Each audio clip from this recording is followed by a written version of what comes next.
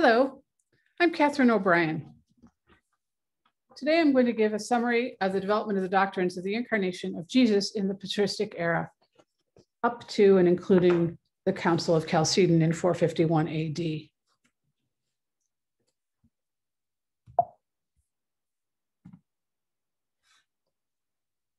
Jesus, son of Mary, lived in Nazareth. Multiple historical records affirm this. The Jewish leaders insisted that the Romans put him to death because he claimed to be God, which was blasphemy. With the resurrection and many healings, Jesus exercised superhuman powers. Consequently, his followers were left with many questions. As then Professor Ratzinger and now Pope Emeritus Benedict XVI states in his Introduction to Christianity, historical reflection is needed because truth is revealed over time. In this short talk, because there are patristic scholars that this all could be dealt with in greater depth, I'll just be giving a summary. I'll be exploring a number of questions related to whether Jesus was human. Did he have a human body? And did he have a real body? And did he have a real human soul? And then we'll get into the questions about whether or not he was divine. Was he God? And lastly, we will look at if he was both human and divine, how would that work? And how were the two united? And I will make a note at the beginning here that I do use the word human, not man, as in a collective sense. Jesus was in fact a male human, known as a man. But the point of the questions here is whether he became a human being. And so for clarity, I am going to use the word human. Before we get too far into things, I wanted to take a moment to discuss the development of doctrine, which is what we're talking about, and to make some clarifications. Some of the questions that we have to ask when we're looking at developing doctrine or we're exploring what happened historically in this area is, was it needed? And I think you could easily argue in this case that, yes, it was very much needed. We needed to understand who Jesus was. And we'll get into that briefly as to why that was so significant in terms of the taking on of humanity by God and taking on the fullness of humanity, as well as understanding that Jesus, the Jewish Messiah, was fully God and what the implications of that are. So yes, very much needed. And what does it need to look like is another question that has to be explored. And in matters that are this fundamental to the Christian faith, we're going to need authoritative, forceful, clear statements of what is accurate and what is not accurate as far as revelation goes in this area. And who can contribute is always a question as well. And as we will see, because I did a little digging on all of the different contributors to the conversation that we're going to discuss today, some of them were, as far as we could tell, laymen, and others were patriarchs. We have popes weighing in, councils weighing in, bishops weighing in, priests weighing in. And so we have a class of people who are educated, of men, in this case, all men who are educated, and most of whom were in holy orders. So they have some gifts of the Holy Spirit inspiring them. And we have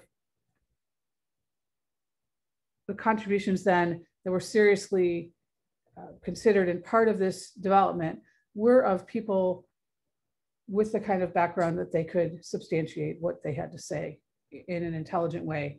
Whether they were correct or not, they could put forth their positions carefully. This wasn't just some random person saying something, and because that wouldn't be an appropriate person. And then who decides what is true and what is error? So we'll talk in a minute about the role of the magisterium in this determination, as well as the role of scripture and the role of tradition. Because yeah, we have divine revelation from God. We are mere humans. How does this work? And how does it get protected against error creeping in? And as you will see in the course of today's talk, there were many errors that tried to come into all of this.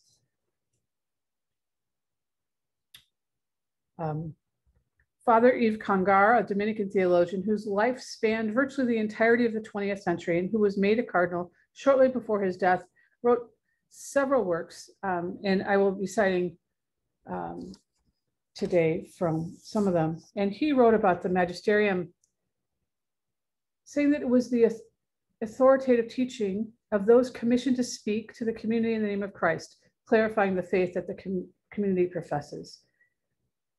He reminds us that the church has an inalienable responsibility to pass on revelation and to keep it free from error, and that the magisterium is not a source of revelation, but a witness to revelation handed down to us from God. And directly from Dei Verbum of Vatican II, they teach us, the Council Fathers teach us, it is clear, therefore, that in the supremely wise arrangement of God, sacred tradition, sacred scripture, and the magisterium of the church are so connected and associated that one of them cannot stand without the others.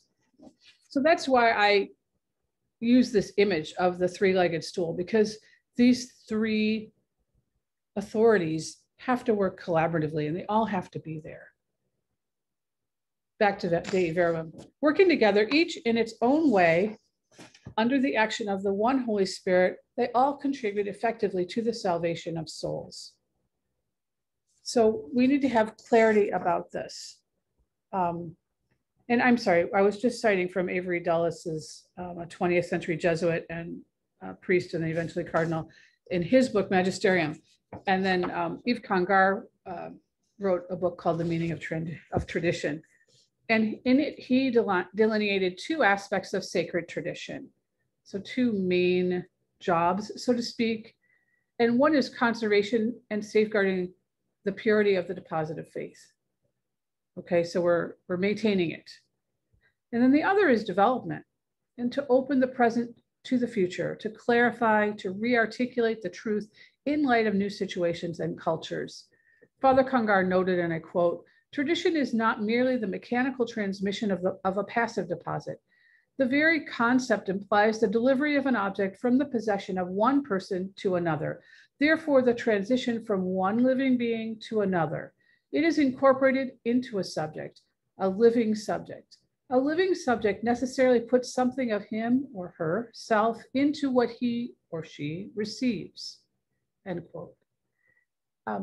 Another author that I would be remiss to not mention is Cardinal Newman, who in his essay on the development of Christian doctrine notes a number of tests for the genuine development of doctrine. These didn't come into being, and he didn't write until 1500 years or so after the debates that we're going to discuss today. Nonetheless, his tests or notes of development, of genuine development, are evident. So I want to point them out. Preservation of type, continuity of principles, power of assimilation, logical sequence, anticipation of its future, conservative action upon its past, and chronic vigor, staying power. And that last one, you need to look with a long view. As you'll hear, some of these teachings went on for quite a long time. So the first question, was Jesus human? Did he have a real human body?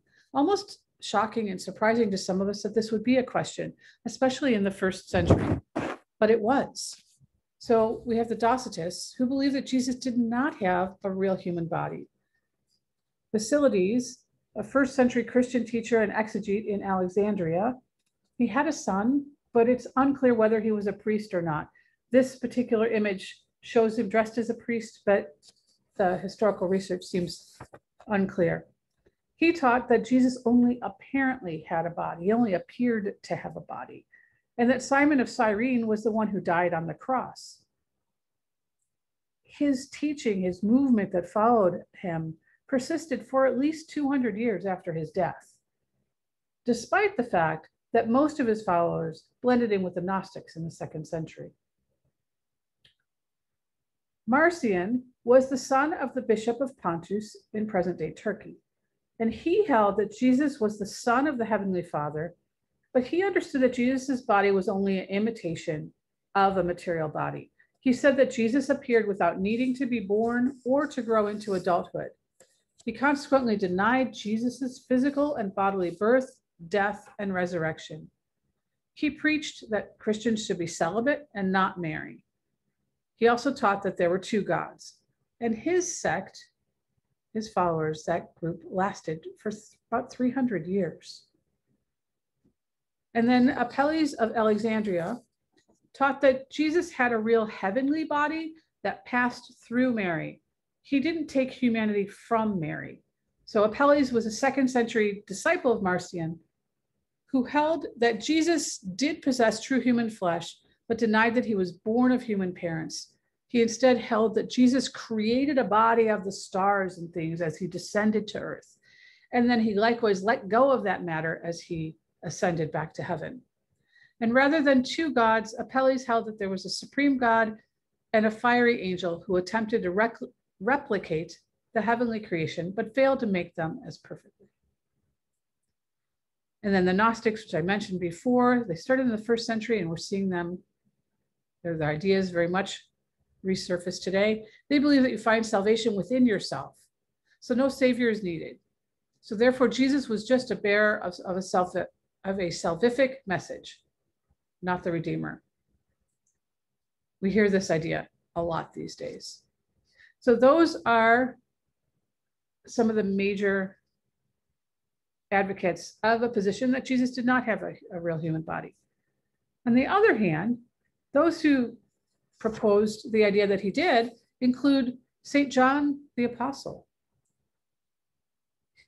In his 2nd letter, he says, many deceivers have gone out into the world, people who will not acknowledge the coming of Jesus Christ in the flesh. That's part of the sacred scripture. And then John goes on in various of his other writings, and he mentions things that a human being does, that Jesus did, including Jesus rests, he wept, he ate, and he drank. And then, of course, he suffered. Moving forward just slightly in time, we have the bishop, St. Ignatius, who was Bishop of Antioch. And he taught that Jesus was truly born as the Son of Mary, that he ate, he drank, he was persecuted, crucified, actually died, and rose from the dead. And then Bishop St. Irenaeus of Lyon was also an advocate for this position. He wrote in his Adversus Heresies, which was written between 180 and 199, quote, the church has received from the apostles and from their disciples the faith in one God, Father Almighty, and in one Jesus Christ, the Son of God, who became flesh for our salvation, born of a virgin. He also taught his bodily ascension into heaven. And then lastly, I'd like to mention Father Tertullian of Carthage, most commonly known as Tertullian. Carthage is a port town in North Africa, not too far from Sicily. And in his work, De Carne Christi, so of the flesh of Christ, it was written between 208 and 211. He wrote, quote, to deny the reality of Christ's body is to deny the reality of the redemption, end quote. Jesus was made of a woman with flesh taken from the virgin. Lots of very strong, clear support for Jesus to be understood. He had an actual human body. Others continued to question and wondering if he had a human soul. So among them is Father Origen of Alexandria, 2nd century into the 3rd century. He was the son of a martyr. He's better known as just Origen. And he became an exegete and a teacher in order to support his 6 younger brothers after his father was martyred. He was deposed as a priest and a heretic later in his life. He used the Logos Sarx approach to Christology. This is an approach that Logos, the word, and Sarx, the body, that united them. And it really emphasized the unity of Christ. The word fulfilled in Jesus the functions of the soul, or at least of the intellectual soul. That was Origen's position.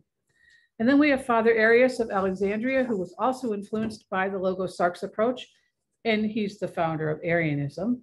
And Father Arius was trying to prove that the Son was not equal to the Father, and so denied that Christ had a soul. In this way, he could avoid attributing to Christ's humanity certain things such as praying, wondering, and obeying, which are human things to do. By doing so, he reasoned that they would need to be done by the Word, which was then understood to be inferior to the Father. He did hold that Jesus is the Son of God, begotten by God the Father. And lastly, I'd like to talk about Bishop Apollinarius the Younger, whose father was Apollinarius the Elder. He lived in Laodicea, Syria, and early in his ministry, he was highly respected and a friend with both St. Athanasius and St. Basil. As he opposed Father Arius's position, he overemphasized that Jesus was divine to the point that he denied that Jesus had a rational human soul. Various forms of his teaching continued through Eutychianism and Monophysitism for quite a long time. Father Arius's heretical teaching were condemned by the Council of Nicaea in 325. Bishop Apollinarius's teachings were condemned by the Council of Constantinople in 381. God, as his logos, assumed divine nature, including the nous, the body and soul. Only as a full human being could he be humanity's perfect redeemer. And in 451, the Council of Chalcedon definitively defined that Jesus had a human body and a human rational soul. You would think this was everything, but there was another question that came up about Jesus' humanity. Was he fully part of the human race? Was he of the line of Adam and Eve? St. Luke in his gospel links Jesus to the entire human race, listing him as a descendant of Adam, Abraham, and David, a son of humanity, son of the covenant. St. Matthew in his gospel focused on Christ being descended from Abraham. The authors of the book, The Mystery of Jesus Christ, citing both St. Augustine and St. Thomas Aquinas, put it this way, quote, Jesus' solidarity in history with the human race reveals that divine justice shown in the redemption by arranging things so that atonement for sin would come from the sinful race itself. Moreover, it heightened the dignity of humanity because the evil one was conquered by a member of the race whom he defeated at the dawn of history. And God's omnipotence was revealed because from a weak stock and one wounded by sin, he formed the perfect humanity of Jesus and raised it to his dignity. St. Paul, in his first letter to the church in Corinth, in chapter 15, speaks of Jesus as the new Adam. Again, from the mystery of Jesus Christ, this time drawing from Pratt's work on the theology of St. Paul, it states, quote, this illuminating principle was not only perceived, but clearly formulated by the fathers of the church. All of them say in about the same words that Jesus had to become what we are in order to make us become what he is, that he became incarnate in order that deliverance should be accomplished by a man, that Christ as Redeemer comprises and summarizes all humanity. Lastly, as we prepare to consider whether Jesus, son of Mary, was also God, I'll mention that the Council of Ephesus declared Mary to be the Theotokos, the bearer of God, in order to show the unity of the Word of God with his human nature. Mary's motherhood is a cooperation in the redemption. She is the new Eve.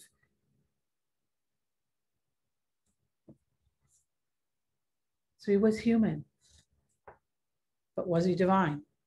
More questions to ponder. Understandably, this question was difficult. For a Jew, daily praying the Shema, proclaiming that God is one, that idea that a man was God was blasphemous, absolutely impossible, ridiculous, and unthinkable thought. Yet, he claimed he was. That is why at his trial, the priest tore his garments. Jesus of Nazareth was crucified precisely because he claimed to be God. Not a God, not any God, but the God. The Ebionites were a first century Jewish Christian sect. Remember, the followers of the way of Jesus were not kicked out of Judaism until after the destruction of the temple in 70 AD. So this comes from the Hebrew word, Eboyanim, the poor ones. And they were called that because they viewed poverty as holy. And they reflect the Israelites' focus on one God, and they held that Jesus is the holiest human being. This also reflects the Jewish repugnance at the scandalous thought that God would die on a cross. Bishop Paul of Antioch was one of those who taught something called monarchianism. This idea emphasizes that God is one being, indivisible, one nature. So then Jesus is a man in whom the Word dwelt, but the Word is only the power of God, not God, God's self, the essence of God. So this opposes the idea of the Trinity for fear that that would devolve into a worship of three gods. There are two main variants of this line of thinking. The modalistic monarchianism holds that God is one and works through different modes, the Father, Son, and Holy Spirit. Monarchianism was considered a heresy after the 4th century. The other variant of monarchianism is called adoptionism. Theodotus of Byzantium was a writer in the late 2nd century and taught this idea. Bishop Paul, a heresiarch, or Bishop Photinus, also held this role. Heresiarch means arch-heretic. Adoptionists thought that Jesus came into existence at his conception and did not pre-exist his conception as the Logos, which is something other people thought. Thanks to Jesus's holy life and acceptance of death, he then merited the glory of divinity. Therefore, Jesus was made God by adoption, not by nature. This teaching was condemned numerous times, first by Pope St. Victor I in the late 2nd century, then by a council in Antioch in 268 AD, the Council of Constantinople in 381 AD, and the Council of Rome in 382 AD. Stepping back into the late 2nd century, Bishop St. Melito of Sardis was from a Jewish background and was highly esteemed in his day. He was involved in setting the canon of the Old Testament and in discussion about how to set the date for Easter. He was the Bishop of Sardis and declared that Christ is at once God and a perfect human being, that he had two essences while being one and the same person. He held that Jesus was both entirely human and entirely divine, that there were two natures in Christ. The heresiarch Father Arius, founder of Arianism, denied that the Word was perfect God. For him, the Word was a second-rate God, as I mentioned, was a creature, the first and most perfect of the creatures, but not God. He taught that the Son of God did not always exist, but was begotten within time by God. Therefore, he concluded Jesus was not co-eternal with the Father. It came down to one letter. We'll talk about that in a minute. Bishop St. Athanasius of Alexandria was the 20th bishop of that see, serving in the 4th century. He was a deacon at the Council of Nicaea in 325. As a deacon at the council, he challenged Father Arius to produce even one piece of evidence from any early father of the church in support of his claim. Here we can see an example of what St. John Newman, Cardinal Newman, would later call the 6th sign of genuine development of doctrine, conservative action upon the doctrine's path. Authentic development of doctrine will retain what came before it, while corruption will reverse or remove what came before it. This was a contentious time, with Arianism being adopted by many and persisting for several centuries. In fact, Bishop Athanasius was exiled from his see, kicked out of town 5 times. It came down to this: homoousios or homoiousios. So homoousios, with the O, literally means the same in being, same in essence. It can be translated consubstantial or co-essential. It's opposed to the idea of the Trinity for fear it would devolve into a worship of three gods. This word is first used by the Gnostics, and it's used in the Nicene Creed, Jesus, one in being with the Father, as well as it's used to describe the Holy Spirit. Homoiousios, literally similar in being or essence. This would be used to indicate that Jesus, Son of God, was of a similar but not identical essence or substance with God. It supports the idea that God the Father is incomparable. It also would support the idea that Jesus was subordinate to God. This was marginalized by the Council of Constantinople. The Council of Nicaea was held in 325. Here, Arianism was condemned. The First Council of Constantinople happened in 381. The Niceno-Constantinopolitan Creed was adopted. This creed, thankfully, is commonly known as the Nicene Creed. At this council, they also definitively, finally declared the Trinitarian doctrine of the equal Father, Son, and Holy Spirit. One God. We're not done. The debate continues. So Bishop Theodore of Mopsuestia was a monastic and a friend of St. John Chrysostom. He was in the forefront of the defense of the faith against Apollinarianism. At one point, he denied the title Theotokos to Mary and called her Anthropotokos instead, because he kept Jesus' humanity and divinities distinct.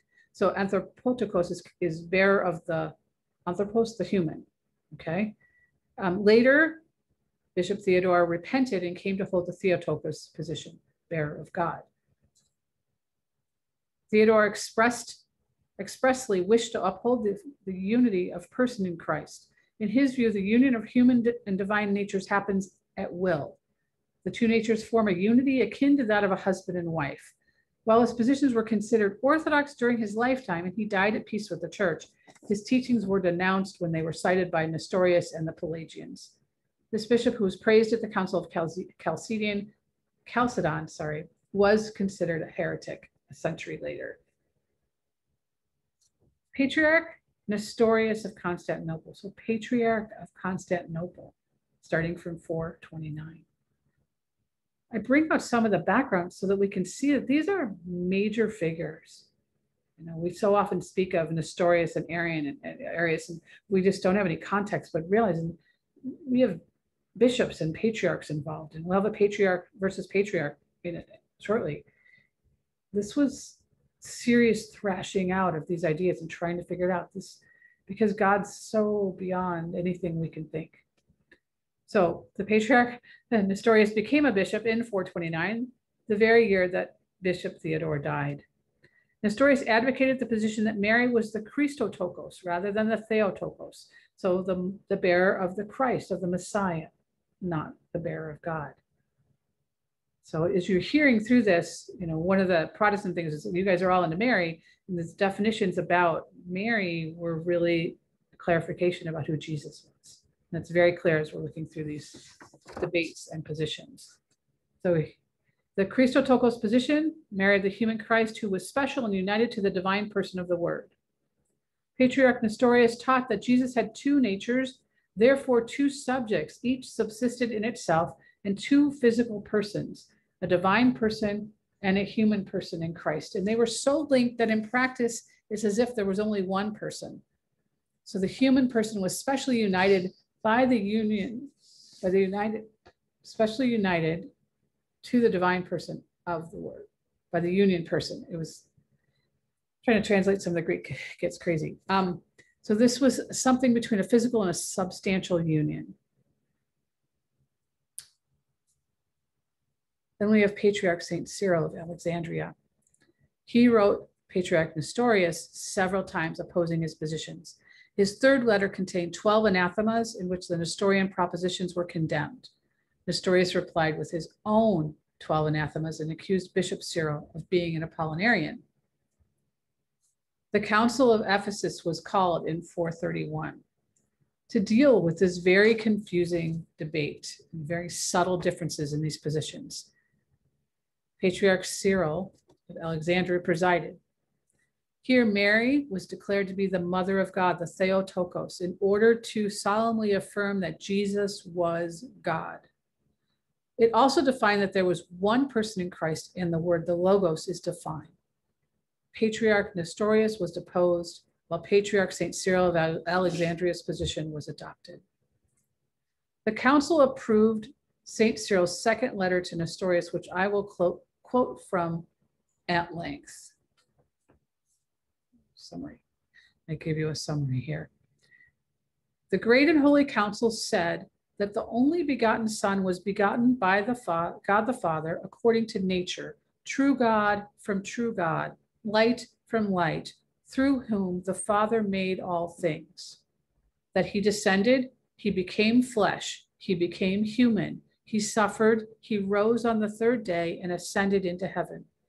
It is necessary that we should adhere to these words and teachings and consider what it is they mean. That the Word of God became incarnate and became human. We do not say that the nature of the Word, having changed, became flesh, nor that it became transformed into a complete or composite human of body and soul. Rather, we say that the Word, having united itself according to the hypostasis to a flesh animated by a rational soul, became human in an ineffable and incomprehensible way, and was called the Son of Man. This union is not due to the will alone or to pleasure.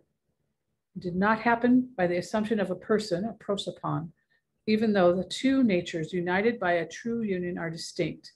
From them both there arises a single Christ and Son, not as if the union were to suppress the difference of the natures, but because the divinity and the humanity constitute for us a single Lord, Christ, and Son, by their ineffable and mysterious coming together. They go on. Thus as it is said, that he subsists before all the ages, and that he was begotten by the Father, and that he was begotten by a woman according to the flesh, not that his divine nature started its existence in the Holy Virgin. Continuing. In this sense, we say that he suffered and rose again, not because the God word suffered in his own nature, the wounds, the holes made by nails, and the other wounds. The divinity is impassible because it is non-corporeal, it doesn't have a body. But rather, given that the body which he had made his own suffered these wounds, it is said once again that he, the Word, suffered for us. That which was impassible was in a passible body. Okay, so God being in a human being could suffer because the human part could suffer because it had a body. Where God not having material can't suffer because you can't nail something that doesn't have any matter. Okay. We have the same way of thinking regarding his death. The Word of God is by nature immortal, incorruptible, living, vivifying. But in addition, he has his own body by the grace of God.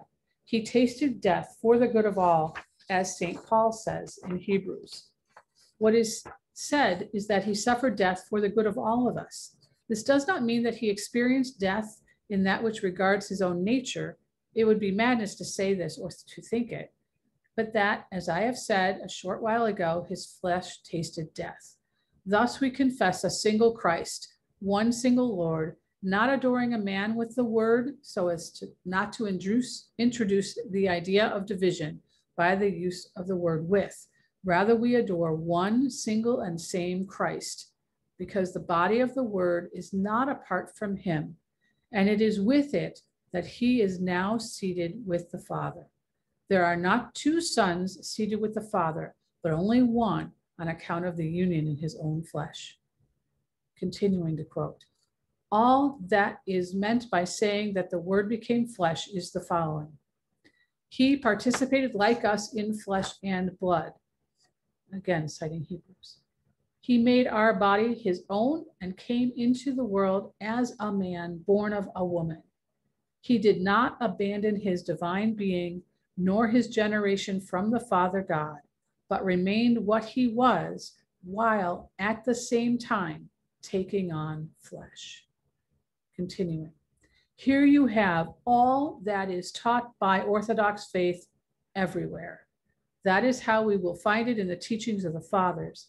In this way, they, the Fathers, did not hesitate to call the Holy Virgin Mother of God or Theotokos, not because the nature of the Word or his divinity had taken from the Holy Virgin the principle of his existence, but because once the holy body, animated by a rational soul to which the Word was united according to the hypostasis, was born of her, it is to be said that the Word was begotten according to the flesh.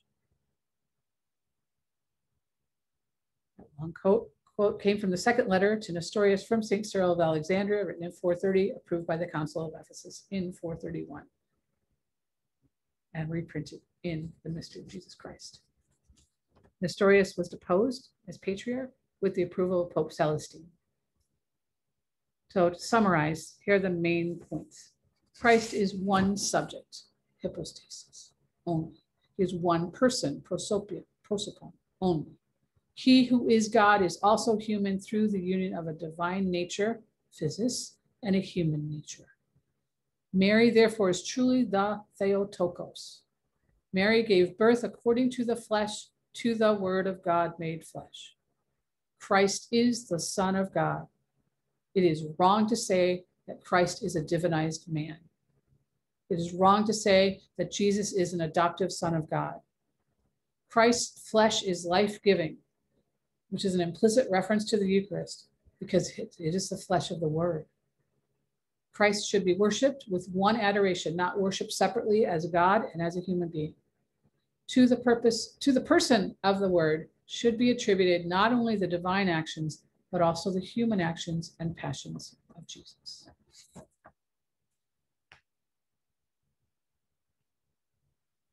This, unfortunately, as clear as this is, some of the terminology St. Cyril used was still somewhat inexact, so the controversy continued after the Council of Ephesus. In 433, the formula of union was agreed on.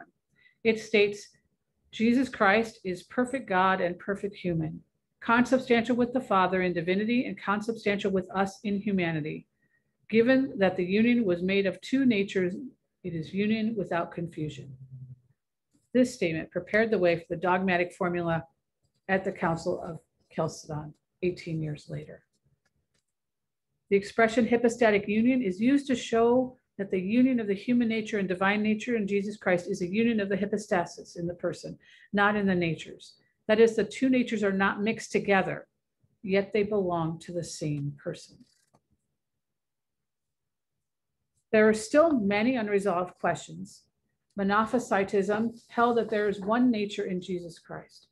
Father Eutyches, and I couldn't find an image of him, was 70 years old in the year 448, and he had been an archimandrite, an abbot of a monastery of 300 monks outside Constantinople for 30 years at that point. He was involved in many debates of the time and thought that Christ's human nature was absorbed by his divine nature and so was annihilated at the union. Okay, so he was thinking that when God became a human being, the human nature was absorbed into God. He was deposed, exculpated, and absolved, then exiled. His Monophysite theses were condemned by the Patriarch Flavian of Constantinople in 448.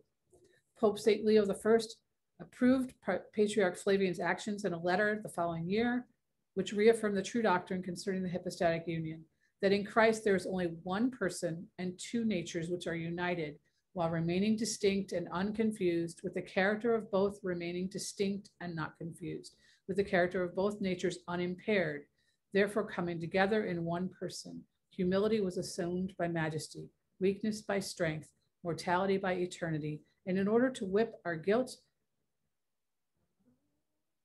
I'm wondering if I have a typo, sorry. The inviolable nature was joined to the nature subject. Nope, sorry, let me go back. And in order to whip our guilt, the inviolable nature was joined to the nature subject to suffering, so that as our salvation demanded, one and the same mediator of God and humanity, the man Jesus Christ, could from one element be able to die and from the other not. The true God therefore was born in the complete and perfect human nature, complete in his nature and complete in ours. Others thought the two natures gave rise to a hybrid divine human nature, which was exclusive to Christ. Others were Apollinarianists who thought his divinity functioned as a spiritual soul of his body. Patriarch St. Cyril of Alexandria was the nephew of Patriarch Theophilus of Alexandria. He was a monk for some time and was consecrated Bishop of Alexandria in the year 412. Alexandria at that time was a highly contentious place with mob violence between factions, expulsion of the Jews of the city, and other unrest. In the winter of 427 to 428, Nestorius became Patriarch of Constantinople. Patriarch Cyril actively opposed Patriarch Nestorius' teachings, as I mentioned. St. Cyril summoned a council and composed a letter with propositions for Nestorius to anathematize. This was before the Council of Ephesus. Patriarch Nestorius refused to accept the message from his rival patriarch. There was a great deal of back and forth. Patriarch Nestorius spoke of an unspeakably close junction between Christ's human and divine natures, but not a union in one hypostasis or person. Patriarch Cyril was a disciple of St. Athanasius and argues that the flesh of Christ is truly the flesh of God and that it is life-giving in the Holy Eucharist. Patriarch St. Cyril died in 444 after being bishop for nearly 32 years. While he worked valiantly to defend the Catholic doctrine, his language was not as precise as we needed, so was further developed by Pope St. Leo after the courageous but sometimes impulsive Patriarch St. Cyril's death.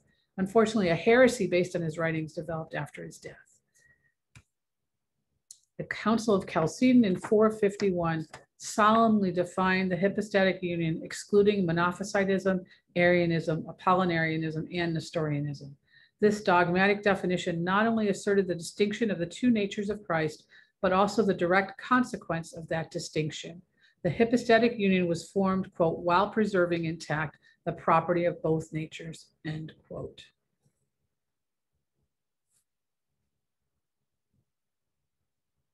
We see, following, therefore, the Holy Fathers, we unanimously say that the Son, our Lord Jesus Christ, is one and the same, the perfect in divinity, the same perfect in humanity, true God and true human being, consisting of a rational soul and a body, consubstantial with the Father in divinity, consubstantial with us in humanity, in all things like as we are without sin, born of the Father before all time as to his divinity, born in recent times for us and for our salvation from the Virgin Mary, the Mother of God, as to his humanity. We confess one and the same Christ, the Son, the Lord, the only begotten, in two natures unconfused, unchangeable, undivided, and inseparable. The difference of natures will never be abolished by their being united, but rather the properties of each remain unimpaired, both coming together in one person, prosopon, and one substance, hypostasis, not parted or divided among two persons, prosopa, but in one and the same only begotten Son, the divine Word, the Lord Jesus Christ, as previously the prophets and Jesus Christ himself taught us, and the creed of the fathers handed down to us.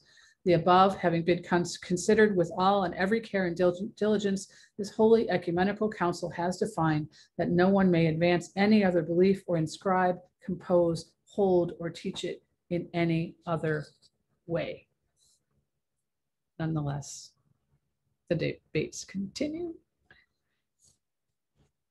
So let's summarize that. So we've got two intellects, divine and human, two wills, divine and human, perfect integrity of Jesus' human nature seen in his actions and his passions, physical and emotional. He doesn't have passions deriving from imperfection, no disordered passions, no emotions not perfectly controlled by reason, and no sin.